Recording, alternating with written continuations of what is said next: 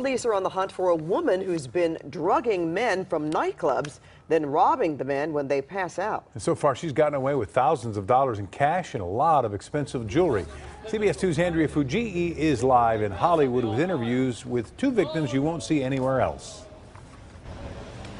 Pat and Rick, police say this woman has done this at least 4 other times across Los Angeles, including right outside this nightclub here in Hollywood, where she met 2 men, drugged them, and stole more than $200,000 worth of their stuff.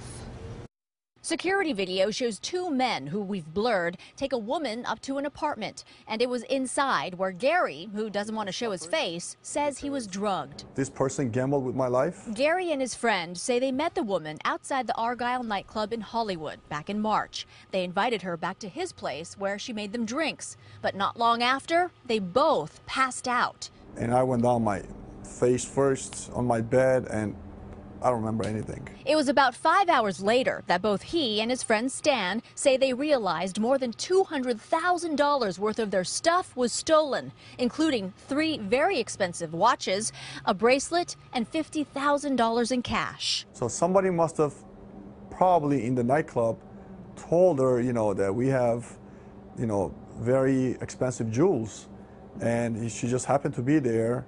And, we took the bait. Police say this woman may be responsible for 4 other similar heists in Beverly Hills and West LA.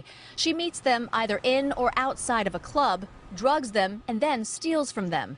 The men say once they realized they were drugged, they examined their empty drinking glasses. We looked in them, and 2 of them had dissolved pills in there, and 1 of them was clean. Both men say they want the woman caught, worried her concoctions may soon kill someone. Poisoning people around, and one of these days somebody unfortunately will die.